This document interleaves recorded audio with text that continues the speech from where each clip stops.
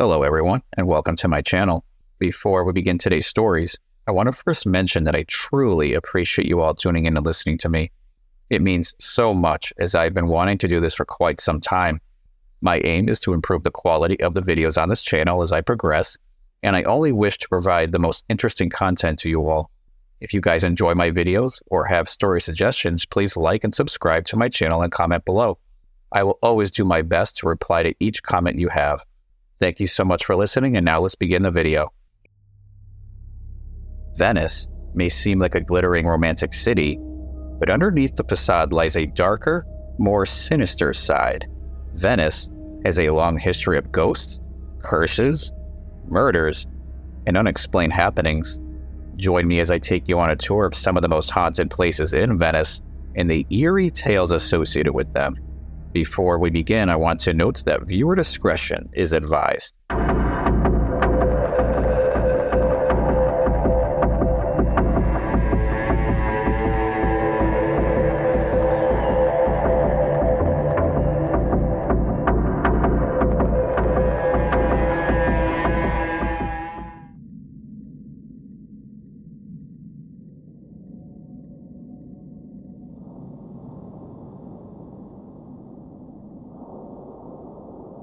Nestled within the charming district of Cannaregio stands the lone palace of the Casino Degli Spiriti, which in Italian translates to Casino of the Spirits. Legend has it that the casino, during its most productive years, served as a meeting place for a cult orchestrating eerie meetings which appeared to be quite malevolent. Late at night, and under the cover of moonlight, witnesses have recounted sightings of hooded figures cloaked in mist, carrying torches, marching towards the Casino Degli Spiriti. Strange sounds akin to twisted versions of haunting Gregorian chants reverberated across the lagoon during these mysterious processions. Another legend involves the tragic account of one of the more popular spectral inhabitants. Luzzo, a 16th century painter, was accustomed to hanging out at the palace. He once rubbed shoulders with luminaries like Titian, Giorgione, and Sandalino within the walls of the casino. The venue also played host to gatherings of nobles, artists, and writers, often accompanied by prostitutes and untrustworthy people. Cecilia, a constant companion of Giorgione, caught the eye of Luzzo, who harbored unrequited love for her. Luzzo's obsession for Cecilia would unfortunately be his ultimate downfall. Cecilia's interest in Luzzo was not reciprocated, and on one fateful night, fueled by drunkenness, Luzzo, overwhelmed with despair, ascended to the top floor of the casino and took his own life.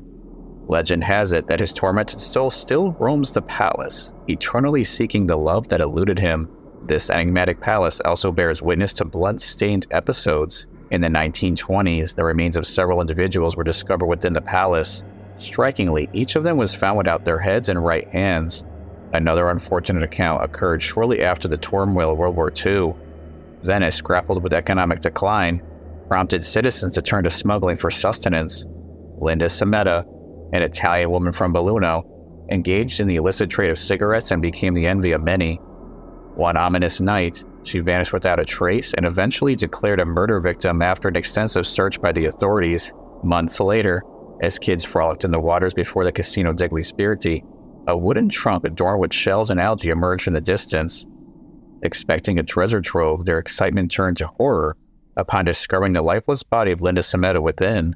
Since that chilling revelation, no Venetian has dared to plunge into the waters near the Casino Degli Spiriti, shrouding the place in an eerie silence. For half a millennium, the building, as intriguing as it is, seems to hold on to generations of secrets, many still hidden within its walls.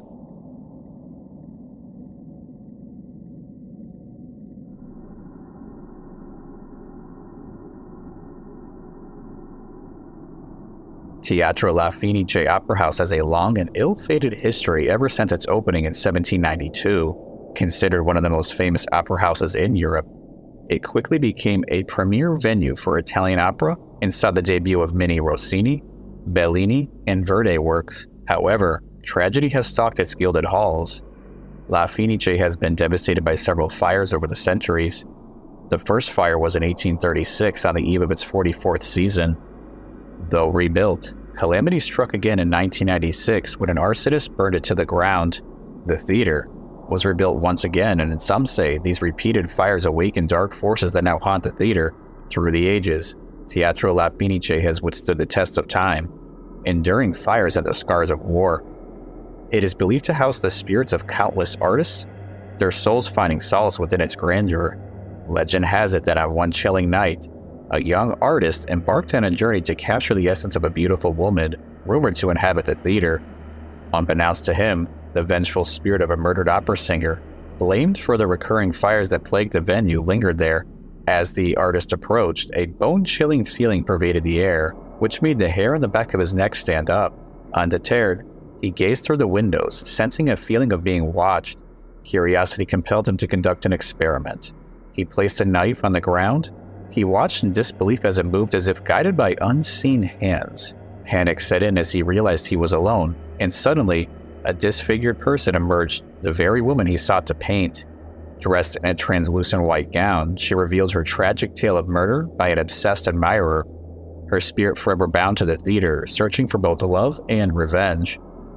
Terrified, the artist fled, never to return. Another story recounts the spectral presence of a composer who once graced the stage there. Legend has it that his spirit lingers, manifesting as subtle echoes of otherworldly music during quiet moments in the theater. Witnesses claim to have heard ghostly piano notes and ethereal melodies, evoking the spirit of the maestro himself. The inexplicable phenomena have left performers and staff with a mix of awe and trepidation as the unseen artist continues to serenade the opera house from beyond the veil.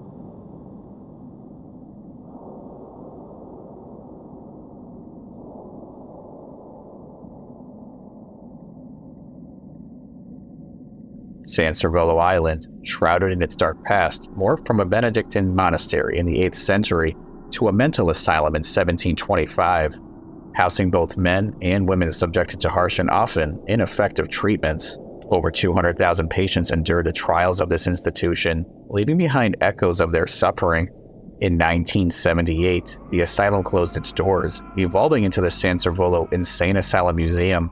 This museum, a repository of history, showcases the evolution of mental health care and the institution itself, featuring medical equipment, patient files, and even an anatomical theater. The island has since become home to the prestigious Venice International University, focusing on social sciences, economics, and environmental studies, yet the specter of the past persists, and numerous ghost stories and paranormal claims surround San Servolo. Visitors have reported hearing disembodied whispers, moans, and cries, especially in the former patient wards and the anatomical theater. Some claim to have glimpsed shadowy figures roaming the halls or faces peering from windows. Visitors also have reported on multiple occasions the feeling of being watched, objects moving on their own, sudden cold spots, and unexplained electrical disturbances contribute to the island's reputation as one of the more haunted places in Italy. Late into the night, some witness accounts state that faint screams can be heard coming from the woman's wing, and the unmistakable scent of ether pervades sealed-off hospital rooms.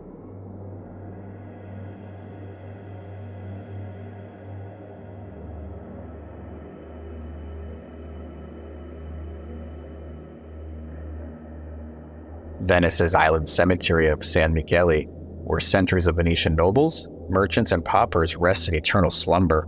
At first glance, it seems like a peaceful and final resting place with its marble tombs and ornate sculptures. But San Michele Cemetery has its own secrets. Nestled on the small island of San Michele in the Venetian lagoon, this cemetery assumed its role in 1807, ushering in a new era that saw burials move from within the city due to concerns about hygiene and disease. The isolation of San Michele Island, coupled with the sheer number of individuals interred there, estimates ranging from hundreds of thousands to millions, has given rise to accounts of restless spirits that linger among the tombstones. Some have witnessed translucent apparitions meandering through the cemetery grounds, especially near the ossuary, bone house, and the church of San Michele Arcangelo. These spectral figures, perhaps remnants of the departed, add an ethereal quality to the already sacred grounds. The cemetery, seemingly frozen in time, becomes a stage for the mysterious and the unexplained. On foggy nights, the atmosphere becomes particularly enchanting, as witnesses have seen eerie lights, flickering orbs, hover among the tombstones, creating a spectral light show that defies logical explanation. Delve deeper into the legends surrounding San Michele Cemetery, and you may encounter the Red Shirt Ghost, a young soldier named Zolli, who fought and perished in Garibaldi's Red Shirts movement. Sightings of his spectral form, clad in the distinctive red uniform, persisted until a statue in his honor was erected elsewhere in Venice. Yet perhaps one of the most haunting tales is that of the Lost Girl. When on a fog-laden November night in 1904, a vaporetto collided with a gondola, claiming several lives. A young girl is said to haunt the waters around the island, her spirit carried in a floating coffin illuminated by 4 flickering candles.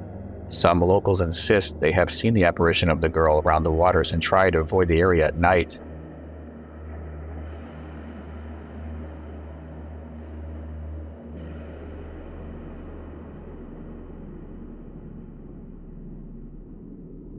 Lastly, let's delve into the haunting local legend of Palazzo Mastelli del Cammello, a fascinating piece of Venetian history with a bizarre twist.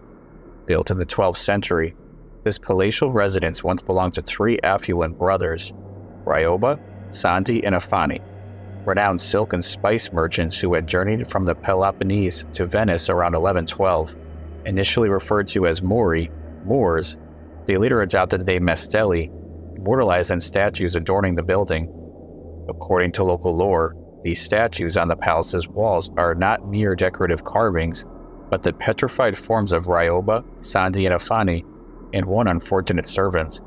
The story unfolds with the brothers attempting to deceive a wealthy Venetian widow who had inherited a tailoring workshop. In a scheme to sell her subpar fabric at an exorbitant price, justice intervened when the widow prayed to curse the ill-gotten money.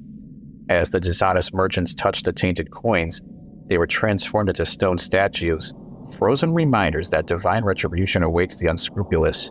The camel carved in the palazzo's facade adds another layer to the narrative. Some believe it belonged to the brothers and suffered the same fate, while others assert a different origin. A wealthy Middle Eastern merchant, compelled to leave his homeland for Venice, purportedly had the camel crafted to serve as a recognizable symbol for the woman he loved, should she reconsider her decision not to marry him. In a curious turn of events, the statue lost its original stone nose in the 19th century, leading to a creative solution, a replacement crafted from iron. Local superstition advises against disturbing the statues or meeting their gaze, as it is believed to unleash a cascade of misfortune upon those who dare defy the spirits from within Palazzo Mastelli del Cammello. As we wrap up the stories of Venice's haunted past, it's clear there are many sinister secrets hiding behind the romantic canals and opulent palaces here.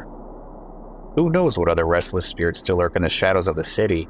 If you found these stories interesting, make sure to comment below with your thoughts and share any haunting stories you may have heard or experienced. I'd love to read what you guys have to say. Please like and subscribe and hit the bell icon to receive notifications and stay tuned for any future videos. Until then, see you in the next one.